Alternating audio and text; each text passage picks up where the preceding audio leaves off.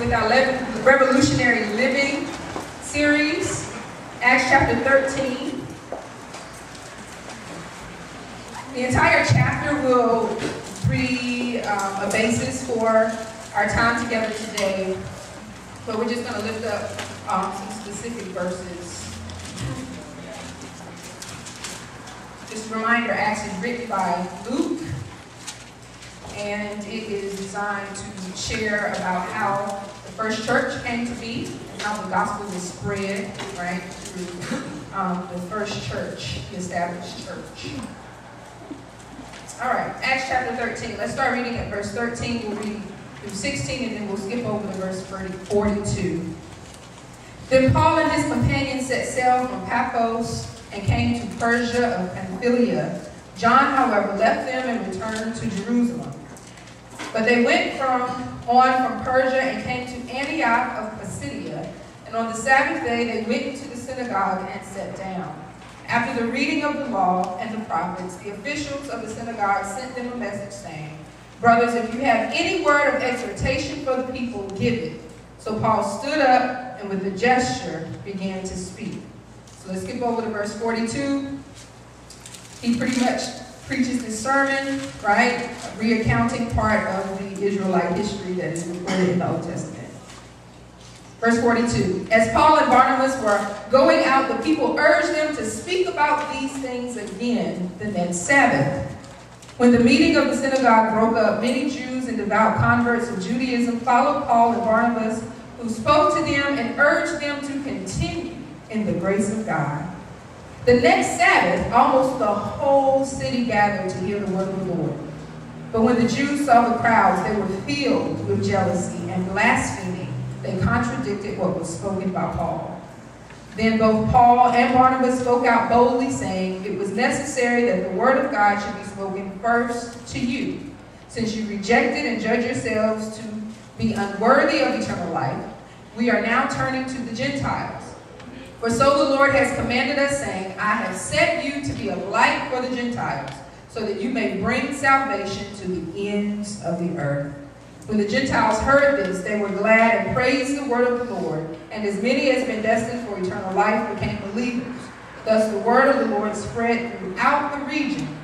But the Jews incited the devout women of high standing and the leading men of the city, and stirred up persecution against Paul and Barnabas, and drove them out of their region. So they shook the dust off their feet in protest against them, and went to Iconium. And the disciples were filled with joy and with the Holy Spirit. This is the word of God for us, the people of God. Say thanks be to God. Thanks be to God. Amen. Staying focused under adverse conditions. Let's bow for a word of prayer. God, we have already asked that in our time today, that as we offer worship and praise to you, that you would also speak back to us. And so, God, we ask all of us, individually and collectively, that you will work in us, in our hearts, in our minds, and our ears, that we may hear you, that we may receive from you, and that we may grow in response to your word. In Jesus' name we pray. Amen. Amen. Indignation can be a very painful thing. Indignation is this feeling that we have been unjustly wronged, right? And so it becomes anger and frustration, right? Based upon something we feel like we are justified, right? And I know that even when indignation is rightly placed, even though it's usually based on our perceptions of other people, and yes, our perceptions are often wrong, but even when our perceptions of other people are right, indignation, when played upon, can really spiral out of control and take us to places we have probably promised never to go with. I know this firsthand because I did it last night. I did. It was all within me, right? As I was having a conversation with someone that I love very deeply, I was indignant, she was indignant, neither one of us would back down, and it felt like a matter of justice. It felt like, no, I'm right about this and you need to get it.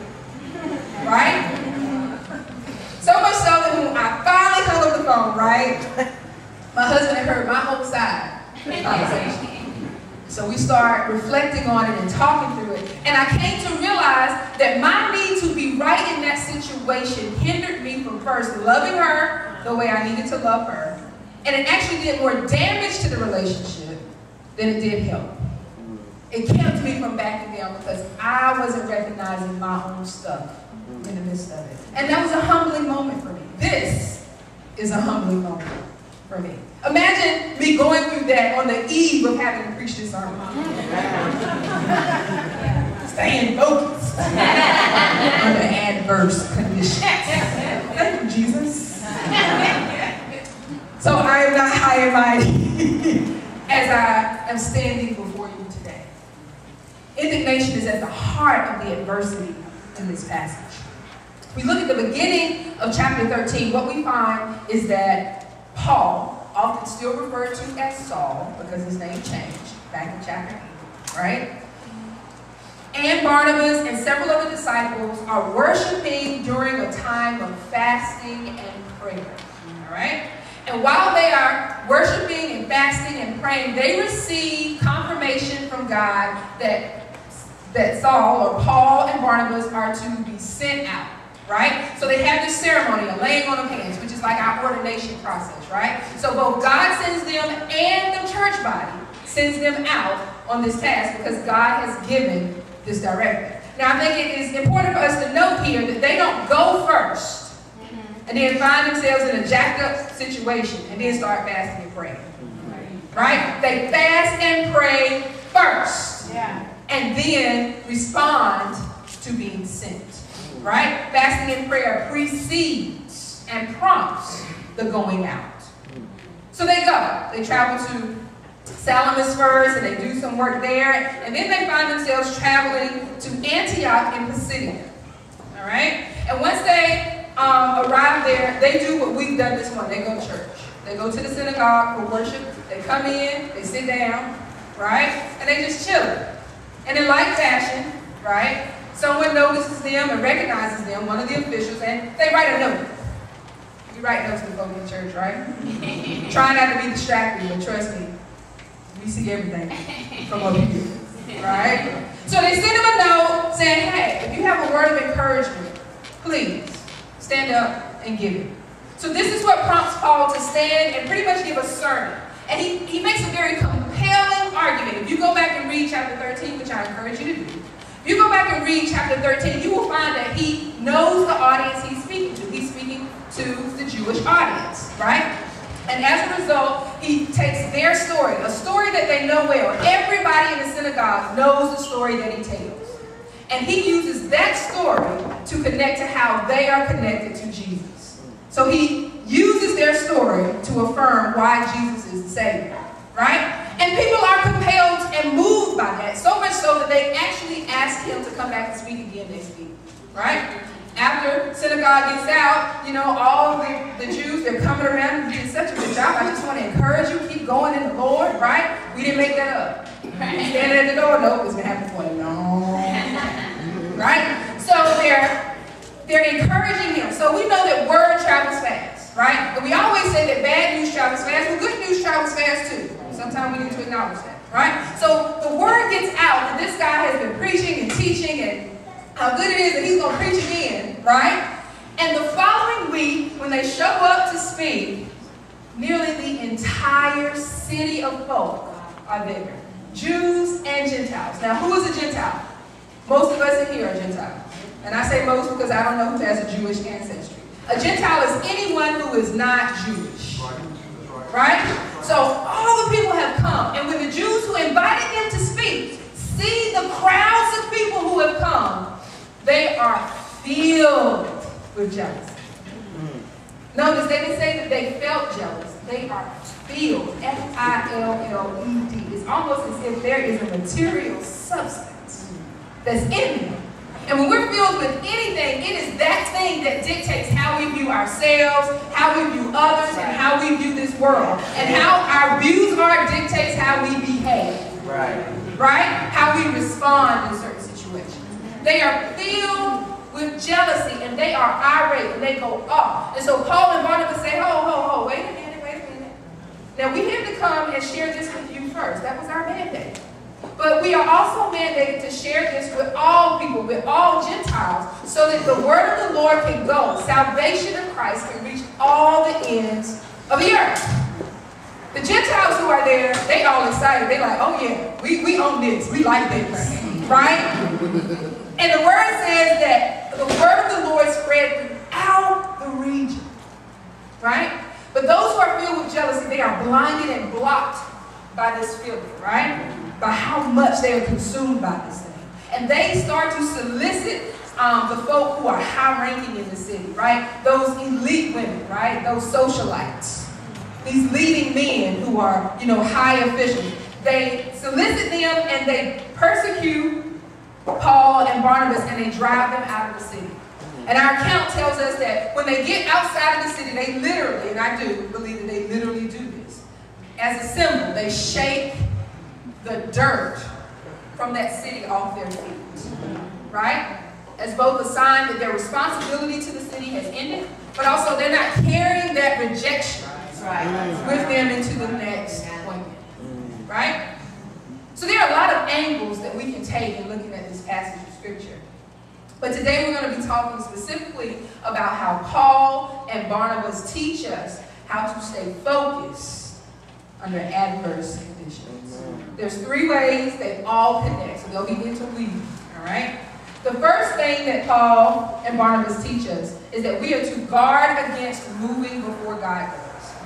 We are to guard against moving before God does, all right? So when Paul and Barnabas arrive in Antioch, they come and they sit in the synagogue, right? They don't demand to speak, right? They don't try to manipulate and finagle this opportunity to speak, right? They simply make themselves available, right? So many times, right, we are constantly trying to manifest opportunities because we say we're called to do something and we get ahead of God, right? But in my experience, if God has gifted you, right, and called you, then God will also provide the opportunity for those 2 things to meet and for that opportunity to come for you to serve and use that calling. Right? So Paul and Barnabas are very secure in their gift and their call. Sometimes when we're insecure in what we're called to do or insecure in our gift, we feel like we have to prove it. Right? We got to be in this place. We got to be doing this now. We got to be moving right now in order to prove that this is what we got. Right? But no, that's a part of maturity. Being able to be secure in who you are and serving where God has you. Right? Until God opens up that space. I served as the dean of the chapel, small university in North Carolina, and I can't tell you how many times I got calls from random people or from alumni saying, well, God has called me to come and preach to these kids. Or the number of people said, well, I would have come and started my church on your campus. And I would say, well, do you know that we have church on campus? Oh, no, I didn't know you had a church on campus. Or it would be, well, how many people come to the church on campus? How effective is the church on campus, right? Because there are often, and I'm not saying that people didn't have a genuine intention to serve God, right? Sometimes we're just blinded by our own selfish desires, right? I'm not saying that they didn't have a genuine intention to love and serve God. But what I am saying is that sometimes we try to create opportunities by asking for opportunities that God isn't ready for us to walk into. Right? And if we are secure in who we are, we feel confident in who God has created us to be, right? Without being arrogant, we're humble in it, right? But we're confident enough in who we are, then we can wait for God to provide those opportunities, and God will. Proverbs 18 tells us that a gift opens a door, right? And it grants access to the great, right? Now, I know this is really contrary to how we operate in the world, right? The world, especially the corporate world, tells us that we are supposed to be constantly, aggressively seeking opportunities, right? And I'm not saying we shouldn't have our eyes open and that we should not be available, right? But being available and trying to make opportunities manifest are 2 totally different things. And it has been my experience that in every area of our lives as believers, right? In every area of our lives, if we are serving God and using the gifts God has given us, God will always open the door, whatever area that is in, to move us to the next level, right? So the first thing they teach us not move or to guard against moving before God does, right? Because God moves us when we have the proper tools, the proper wisdom, and discernment to deal with what He's taking us to. We can't see what's on the other side of that door. God can. All right? The second thing God teaches us is that we are to resist the initial urge to quit. Resist the initial urge to quit. Now, Paul and Barnabas end up leaving the city, right? But they don't leave it because they are fleeing the hostility of that city, right? They're not fleeing a very difficult situation. They leave it because they are driven out, right?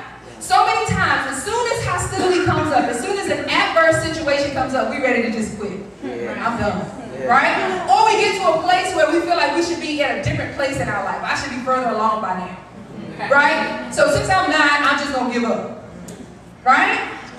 But they don't quit, right? They speak when they're asked to be spoken, when they're asked to speak, and they leave when they're asked to leave. Right? Not before. On either account. There's a story about a man who was a prospector for gold. He was looking for gold in the hills. He was convinced that he could find a great amount of gold in the hills. And so he would get up early every morning and he would take his simple tools and he would go and he would just dig and dig and dig. And he would find gold here and there, but nothing to get really excited about, right? Kept digging, kept digging, kept digging. And he finally said, you know what? I'm not going to find any gold in these hills. So he gave up. He said, I'm quitting. Someone else who was a prospector of gold in the area heard that this man had quit because everybody knew he went up in the hills every day, right? So he comes to him. He says, I want to buy your tools from you. He says, okay, fine. So he sells the tools for as much as he can get them for, right? This new prospector, he takes the tools, he hires a land surveyor, he hires an engineer, he hires a geologist, and all the work that they do, they combine it together, and they discovered that this man, the first man who was digging, was only 3 feet away from the gold reserve in that hill. 3 feet! He could have reached out and touched it. Right? And so when this man hears this, all he can think to himself is of what might have been. Right? Sometimes we quit too soon. Amen. We quit too soon. And all I'm saying is, I know you can get really deep in and you are trying to figure out, is this just, did I move too soon and I shouldn't have gone down here anyway? All I'm saying is resist the initial urge to quit. And I know it gets hard, trust me. I deal with this a lot. I do. I've been in so many circumstances where I get to a place where I'm like, okay, God, really, are you serious telling me that I did what you asked me to do? Right? I'm trying to do what's right. I'm trying to make the right decisions. I'm trying to love folk. I'm trying to be what I'm supposed to be. Right? I'm repenting when I'm supposed to repent. Right? And folks still lying on me. Right? Unexpected bills still coming in. I'm still gaining weight. No, I'm quitting. I'm quitting. I'm quitting. And there have been several times that God has reminded me of another conversation in my husband's wisdom that he told me. We were dating at the time, and I was in one of my I quit modes. I'm going to quit. No, I'm done with this. Right? And then he says to me, oh, maybe it'll be all right by the time you get married. Now, the first thing I think is, what you mean by that? How long is it going to take you to get married? What you mean? How long am I going to be waiting before I get married? But he then went on to explain that this is what his mama used to say to him when he was a little boy, and it was her way of saying, this too shall pass. One of the main ways that we can make sure that we resist the initial urge to quit, we do that by making sure that we are mindful of the fact that we do not treat temporal situations as if they are permanent. This too shall pass. Third way that they teach us to stay focused under adverse conditions is to keep the main thing the main thing. In order to do this, we have to be very mindful of our inner motivations, right? Our self-thoughts, our desires that kind of drive us inside, right? Because it can be easy for us to begin to get distracted, right? If we aren't careful about what is driving us and motivating us, right? Keep the main thing. The what? The main thing. One of my closest friends and mentors, Dr. Quincy Scott Jr., he's a retired colonel from the Army. He was a chaplain in the Army. And one of the things that has always amazed me about Dr. Scott, and I am convinced that God put him in my life to teach me this specific lesson over and over and over again, because we have had this conversation like at least 50 times. Every time I see Dr. Scott, every once in a while he may get angry and agitated, but I've never seen him in a prolonged period of anxiousness or worry. And I am interested in that, like how you do that, right? Like write it out for me, show me, teach me that, right? And I can recall one of the lessons in him teaching me this. I was dealing with actually an acquaintance of his. And this man was working my last nerve about a situation that was very unfortunate, that I was connected to, but that I had no control over. He was calling me 3 and 4 and 5 times a day, right? And I felt like he was unfairly trying to manipulate my emotions. And I felt bad about how it worked out, but I didn't have any control over it, right? But I'm really upset at this point because this man keeps calling me, like, why do you still have my number? Like, that is one of the only times I've ever thought about changing my number. I've had my number for how many years? 13. Right? So, I go in and I sit in Dr. Scott's office. I said, Dr. Scott, I know this man is your friend. He says, well, he's an acquaintance. I said, well, whatever. He connected to you. And I said, and I know he has some good attributes and everything, but he keeps calling me, and I feel like he is overreacting, and he is getting on my last nerve. And Dr. Scott, in his wisdom, he kind of sits back in his chair. He has this nice, calm smile on his face. He says, well, Donna, it seems to me that you should be upset with yourself. I said, why? He calling me. I'm not calling him. What you talking about? I said, oh, I should be answering the phone. He says, no. He says, I'm saying this because you are allowing him to control your emotions. Amen. You are allowing him to dictate to you how you respond and feel on a regular basis. He says, yes, he's overreacting. I get that, right? He's like, but you've done what you're supposed to do, and you're allowing this to distract you to the point that your everyday tasks are not getting done because you keep thinking about this over and over again in your head, right? It's on this loop, and all that emotion starts coming back to you. He says, no, that's not your stuff. It's not about you. He said, this is not about you. He says, you cannot allow the stuff that's about him, right, to manage and dictate how you feel, right? And this is it. This is where we got to be, because we sometimes allow stuff to distract us that we don't intend to distract us, right? Because we get caught up owning somebody else's stuff that's not our stuff to be responsible for, right? They didn't need to manage their jealousy. That wasn't theirs to manage.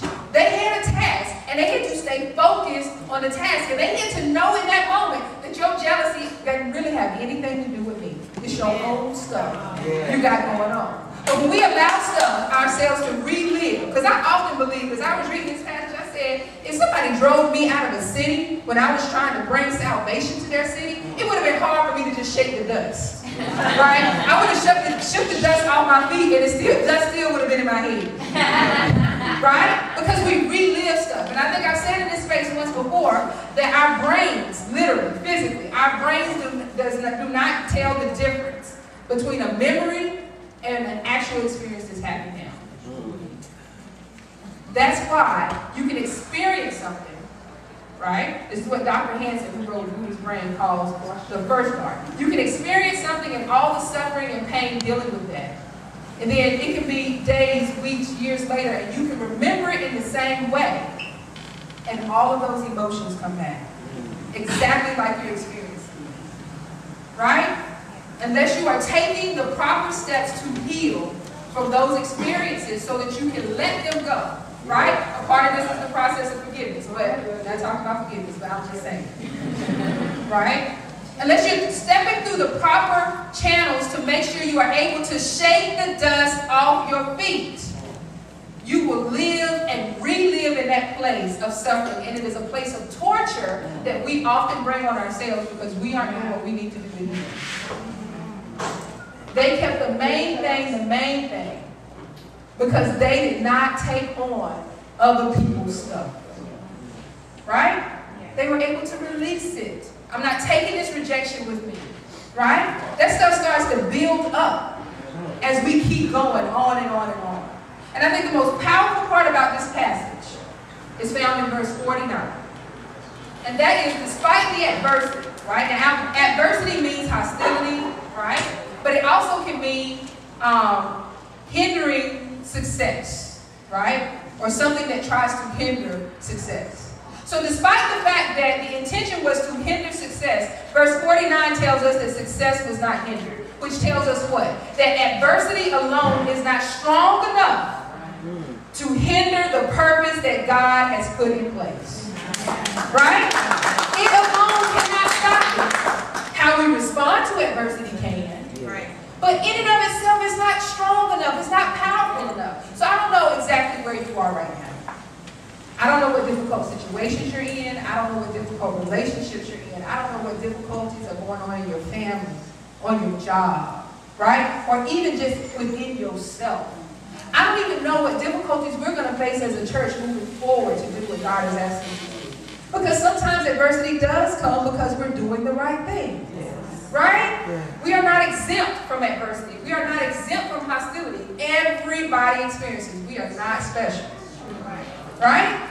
I don't know what that is, but I do know that God will still have the purpose and the success to manifest if we are careful about how we respond in these situations. Staying focused. And we talk a lot about spiritual disciplines.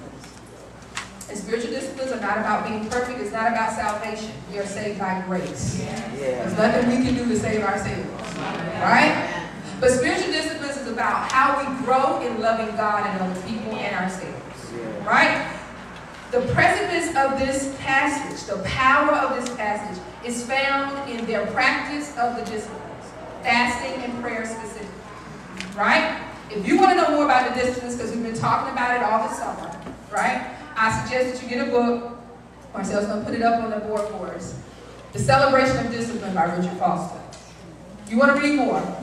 Celebration of Discipline. This will take you through all of the disciplines. It will give you a good overview. All right? It will give you a good catalyst. It will give you scripture and all of that. If you want to know more about fasting specifically, right? Because we are not a culture that fasts that often or that diligently. Or in the right way, right? We say we're going to fast, and by the end of the day, that fast has changed like 5 times. It's true. Yep, I ain't by myself. The Sacred Art of Fasting, Preparing and Practice, one of the best books I've ever read on fasting. Very clear, very concise, gives you a good understanding of why we fast for faith purposes. All right? Both of these can probably be found at your library, your local library. If you want more wisdom and discernment, which is what really gives us the meat of how to operate in situations like this, pray for it, right? Ask, and it shall be given. Pray for it. But I also want you to be prepared when you start praying for stuff like wisdom, for God to be giving you experiences that you have that require the use of wisdom. So how we learn stuff like wisdom and patience is by God giving us chances to practice. So don't get surprised when people start working your nerves and stuff just start going haywire. You need to recognize that as God answering your prayer. God, there is nothing too hard for you. God, there's no amount of hurt or pain that we can experience, God, that you can't reach and touch. There's nothing so broken that is beyond repair of your hands. God, I know we speak these words all the time, but I'm asking you now in Jesus' name to give us the faith and the conviction in our spirits to believe it in such a way that we can embody it and live it. Lord, I pray that when we walk out of here today, God, that we will live our lives in a way that says that we are eternal. That we will live our lives in such a way that says that we have a God who has made us promises and who never goes back on those promises. We will live our lives in such a way that says we are content where we are, God, and you can give us joy exactly where we are. God, we will live our lives in such a way that we believe, God, that you will never put us to shame, Almighty God. Lord, we will live our lives in such a way, Almighty God, that we believe that the things that we speak and pray for, as long as they are in line with your will, God, they will manifest and come to fruition. God, we will live our lives in such a way, God, that says that no matter how little or how much we have, God, that we know that you are a God that is good, and you are a God who makes right the wrong things in our life, and you are a God who heals, and you are a God who delivers, and you are a God who transforms, and you are a God who transcends circumstances, and you are a God who brings us peace in the midst of adversity, and you are a God who increases joy in our life, and you are a God who makes ways, God, when we think ways are impossible. And you are a God who does these things, God, because you love us. You are a God who never stops loving us. You are a God who will never, ever stop loving us. God, help us to live our lives in that truth and in that reality, that when we encounter people, others may say, I want the freedom you got. I want the peace you got. I want the love and the joy that you got.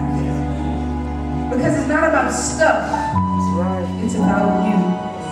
Fill the voids in our life, God. Fill us up, God. Fill us up so much, God, that there is not room for anything else but you and your glory.